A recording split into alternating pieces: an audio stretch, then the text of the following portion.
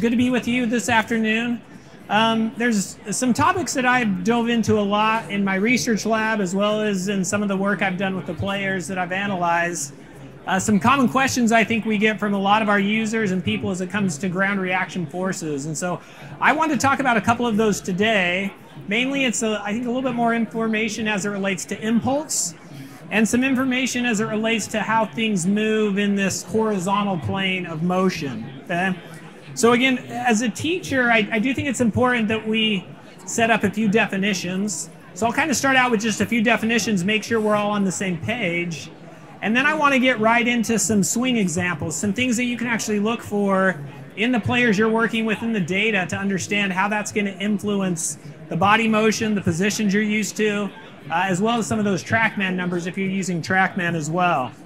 Okay, so I want to start out, one of the common questions, at least I get, is, why do we call things certain things in biomechanics? And I think, unfortunately, you might have found that you might watch one video or see one company that describes something a certain way, and it can confuse you a little bit, and even us, when we're talking about the same thing, we're just talking about it in a little different context. So I've got a picture here of an individual, and the way we can think about rotation is we really should be talking about torques as they are created around axes. So I could actually put a drop of pencil right through the tip of my head all the way down to the ground, and that would be my vertical axis.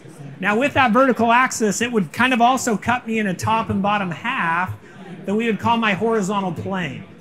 And so when we're talking about those types of rotations that we see in the golf swing, both away from the target and towards the target, we could talk about those as a torque around the vertical axis, or a vertical torque, or we could call them a horizontal plane rotational force, or it's how we can take this horizontal plane and spin it around. Now I have a picture here of a player where we can kind of get this yellow overall vector as somewhat of a representation of this vertical axis, and start to think about some of the rotations that occur around this axis. That's what we would call vertical torque. Okay, the reason why I think that's important is because we now can start to think about what are the forces that are going to help create that torque. Now, the two main components that create that torque are our anterior-posterior ground reaction forces. We need to understand anterior means positive or towards the ball. Posterior means negative or away from the ball. So this is one of my favorite views that I see in the Smart to Move app, where you can see how these feet are actually pushing in different directions. The lead leg creating a ground reaction force that's away from the ball, or negative, and the trail leg creating a ground reaction force that's pointed towards the ball, or a positive ground reaction force. Together, that's how we're creating that really powerful rotation that we see in the golf swing. Okay, another way we can look at this is actually in the graph form of this app itself. Again, anytime I'm above the line, that's a positive. So trail leg positive, lead leg negative, and again, together we can create that powerful force couple where both of those feet are trying to create that rotation that we see in the golf swing. Okay, now this is an area that really what we need to start to understand is not just those forces and when they peak and how big they are. That's for sure a big part of the puzzle. But I like to dive into something that we call impulse. Now the best way to describe impulse is just how we apply that force over a period of time.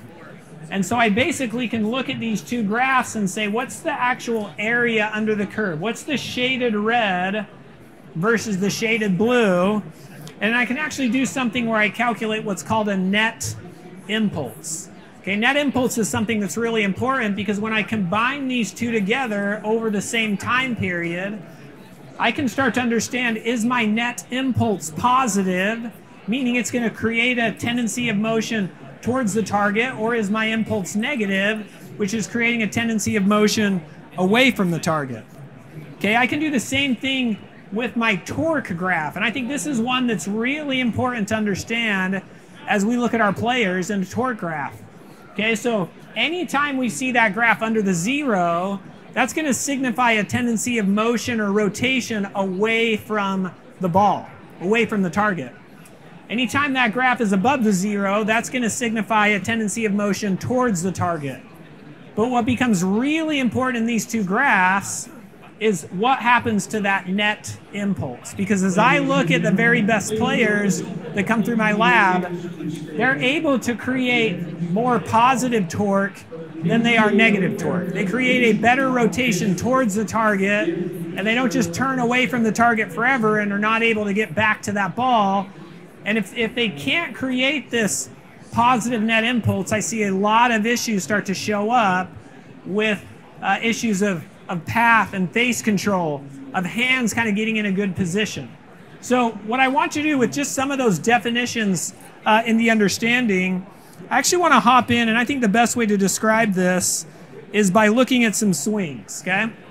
So I'm going to start right here, and I think we're really trained well as golf coaches to the very first thing we look at is we look at the video of the golfer.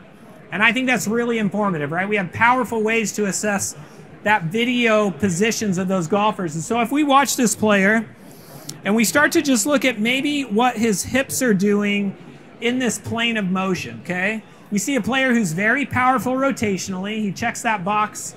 But one other box that he checks really, really well is you can watch the way that pelvis start to move and create space and open and almost pull away from that ball as he's kind of getting into these positions in the downswing. An incredibly important aspect of this movement.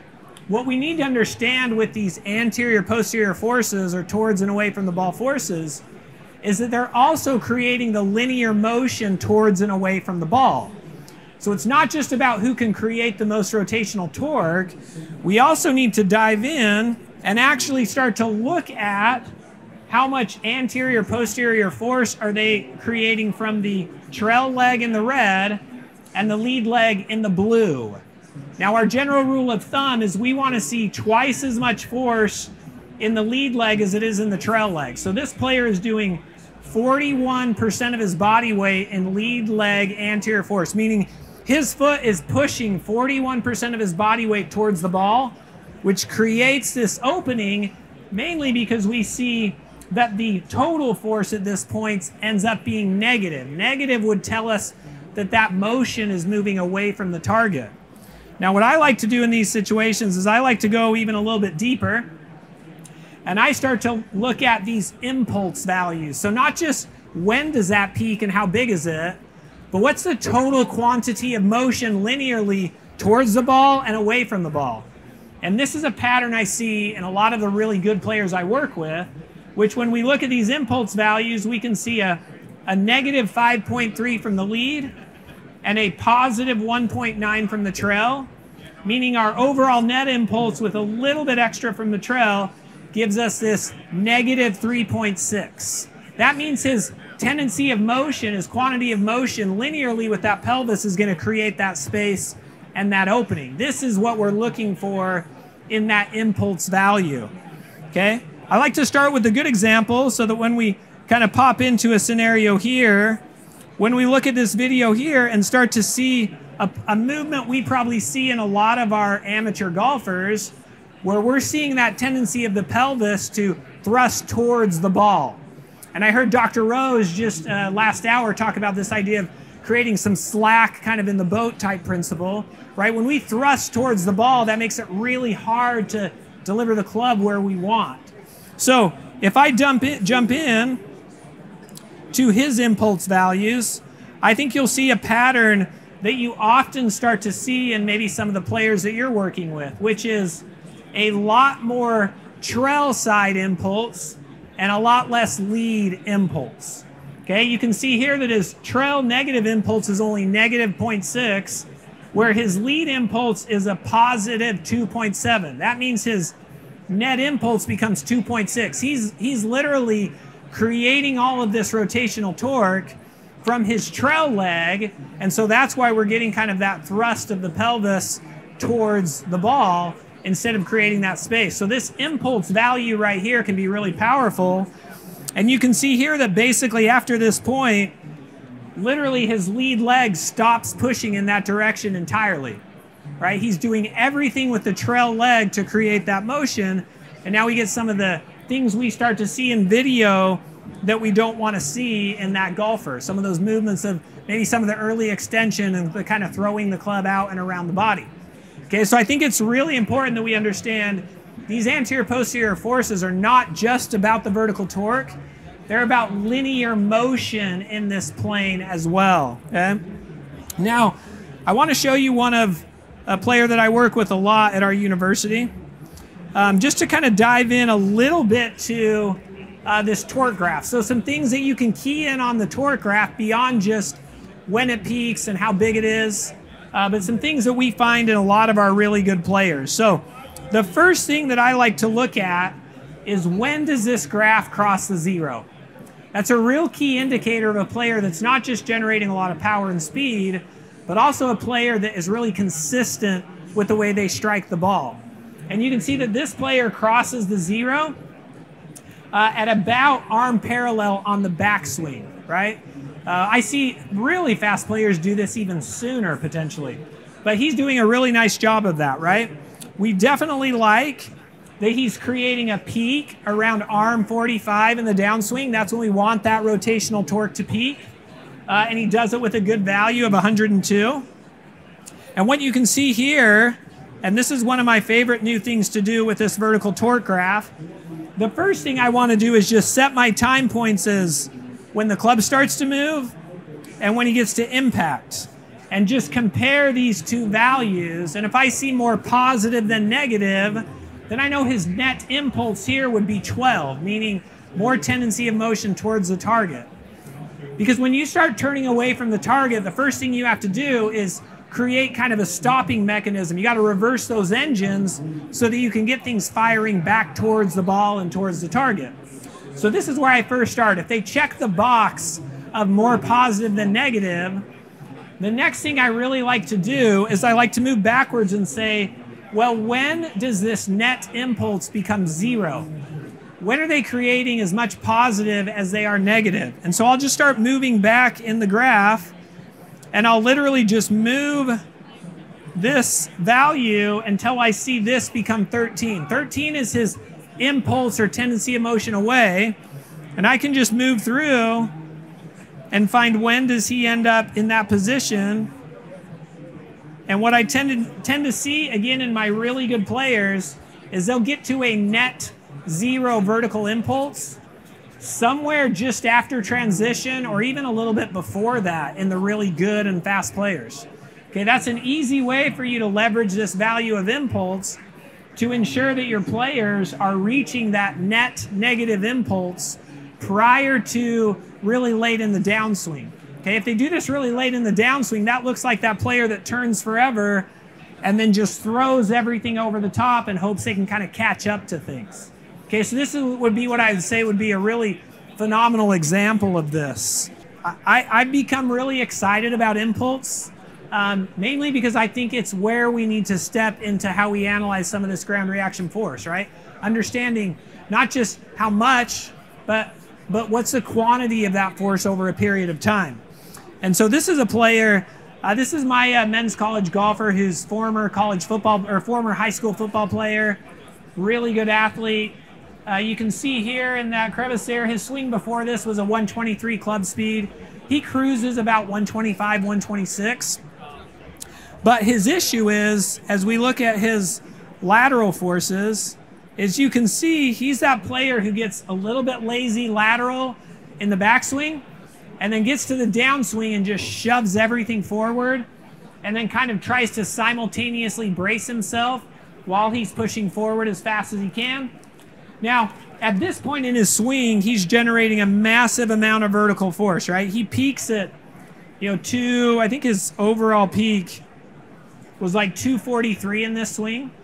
But he does quite a bit from that trail side, especially here in the swing. And what his issue was is his drives never got more than about 20 feet off the ground because his attack angle with the driver was like a -3. And we were just trying to get him a little bit more lateral, a little bit more shift of the body forward so that he could leverage his big vertical push to actually kind of get that club moving up into the ball, okay? So I went into the lateral force. I said, hey, I love that you do 36% of your body weight in lateral force. I just want you to do it like 10 frames earlier. I want you to produce this force a little bit earlier. So he was a player that we worked on some lateral jumping drills. Again, he was a quarterback, so I put a towel in his hand and had him load, step forward, and then swing the towel forward. Some drills he had done in his football day that really spoke to him a lot. I think what's important to understand, and actually I want to go quickly back here, because sometimes if we get so focused on just the value of the peak force and when it occurs, which again is very important, 36, we might miss something that we help the golfer do. So this was a player, his impulse was 6 positive and 2.7 positive total. So 6 from the trail, a total of 2.7. If I go to his post swing, and again, you can see this was after about 23 minutes of work, and I now go to his lateral force. Well, unfortunately now, interestingly enough, I took his 38 and made it a 48, but I didn't move it any earlier in the swing. So initially I might say, man, we still got to work on timing. We got to get that moving a little bit faster. But when you go into his impulse data, what we can see is that 6 became an 11, and the 2.6 became about a 5.1. So we were able to double his impulse. He basically did that by engaging the legs more. He's creating more force earlier in that backswing. Now, what's really great about this for him is our goal was actually to take his vertical forces and see if we could get him doing a little bit more with his lead leg a little bit early in the swing to help his attack angle. So, first 2 swings he took after this, and I bet you coaches out there could easily guess, what he ended up saying is, man, Tyler, I feel like I'm hitting it low on the face. He loved to tee his ball low because he had that -3 down. So he's hitting it low on the face, the ball's going nowhere, and I said, okay, well, remember what we were trying to change. So what if we try just teeing your ball up just a little bit higher? And for him, that was about the most uncomfortable thing in the world, but I said, just trust me, let's just tee it a little bit higher. We teed it up a little bit higher, and 2 balls in, all of a sudden his attack angle goes from -3 to about +1. His launch angle improves, and he got a 189.9 ball speed. He wanted a 190. We settled for 189.8. What was key for him is now his carry distance improved by 25 yards. Total distance maybe up 10, but carry distance by 25. Okay, and this was all by improving his forces, which improved some things in his body, which then carried out to the actual club itself, right? But again, the reminder here is that impulse can be a really powerful way for us to look at how we're changing motion.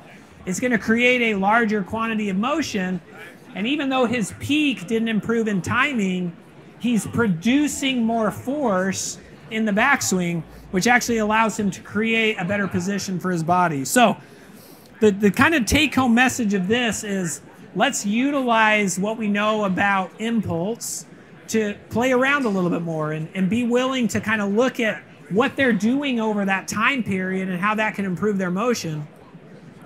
The second one is to remember that as we look at vertical torque, make sure we're not getting people who create a ton of turn away from the target. Again, if we look at this player I mentioned, again, super common in our really fast players, you can see how soon his torque goes positive, and the fact that he creates a very small quantity of motion away from the target, and he's able to create a large quantity of motion towards the target. Again, you're going to have players that are a little more rotational, and that's fine, but we want to see them create more of that quantity of motion towards and away from the target. And let's not forget that when we're talking about anterior-posterior forces, right, we also have to consider not just the rotational motion that comes from those, but also the associated linear motion. So keying in on lead leg anterior-posterior forces that are larger than our trail leg that can help open those hips and create a better position for that club delivery for the golfer. So hopefully this gave you some things to think about. Happy to kind of hang around and answer any questions anyone has and show you some more in the data.